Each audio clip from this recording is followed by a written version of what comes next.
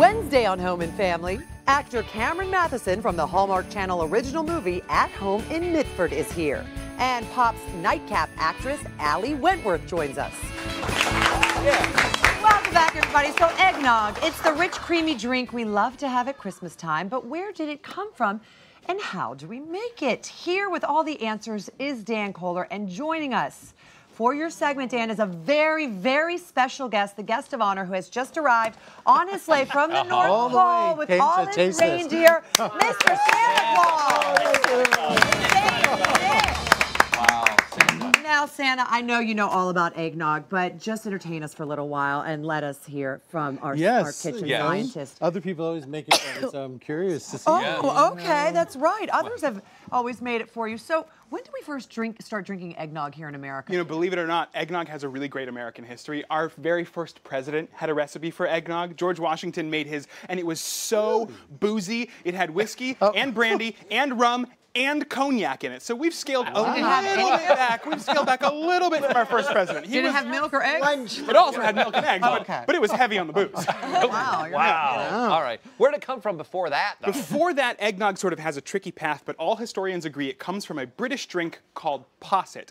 Now, posset was a warm milk or cream drink that was curdled with ale or wine and then seasoned with wintry spices. And it was often served as a remedy for colds, much like we would drink a hot toddy these days. And in the 13th century, posset gets thickened with figs and eggs. And that's the first time you have something that is beginning to look like eggnog.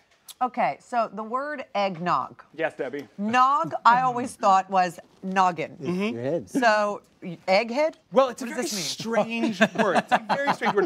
Nog in the Oxford English Dictionary actually means a very strong ale that was brewed in the eastern part of England centuries ago. And noggin was actually a word that was used for a small wooden cup that you would drink alcohol out of. Interesting. Yeah. Interesting. So the eggs... So is that why our heads are... Are we considered a noggin? Well, you might be. You know what, Orlando? Yeah, thank you. He deserved that. Okay. Yes, we knew. Delicious. I guess Santa just added somebody to the naughty list. So let me ask. So I'm a little confused. There's eggs in it. Are they raw eggs? If they are they safe?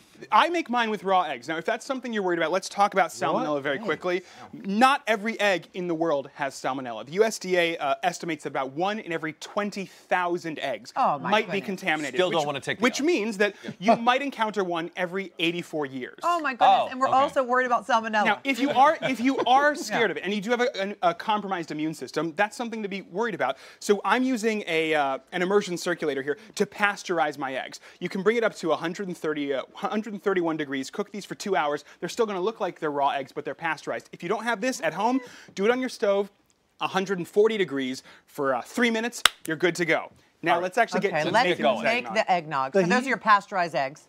The heat doesn't make it a hard-boiled egg? Yeah, I was just saying. Yeah, you would think. That's interesting. No. What's boiling temp? Or even poached. 212 is boiling. 212. I love that you just know that. Don't you know? Doesn't everybody know? So the first thing you do is you start beating those eggs until they're nice and creamy, and then I slowly put in the sugar right through the little hole.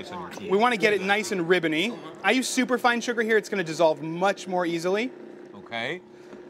At about that texture, you can start pouring in the booze, and I use cognac and rum. Why? Wow. I like the flavor combination, to be honest. And, you know, I'm taking a little note from our first president. If he was doing a couple of booze, why can't we? And this is exactly what we're drinking, what you're making. You are drinking that exactly. This is lovely. Then after that, I'd pour in milk and heavy cream while it's still running. That's a good diet recipe then. Goodness. Oh, yes. Eggnog is fat-free. not for the, not a weak drink at all. No. After Never this, tried eggnog not for the before. calorie This is conscious. not for the calorie sensitive at all.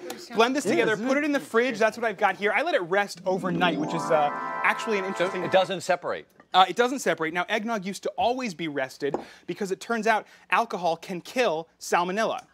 So eggnog used to be rested for up to 3 weeks or even a couple of months. People would let it sit in their cooler, in their refrigerator, in their cellar for a couple of months. Researchers have recently done some research. After 3 weeks, Alcohol completely kills eggnog. Completely salmonella. Is that nutmeg you just put on? I put a little bit of fresh nutmeg on it. Oh, I mean, fancy. A toast to the season. I love that. Christmas in July. And by the way, Cheers. cheers to the, I know. I just have to say cheers to the sprouting-inspired Santa beard you've got going on there. I think it's the starter kit. It's fantastic. My future career. What do you think, Santa? I think I might have a job for you at the North Pole. We're coming right back. Santa has some answers for your questions next. Good job, man.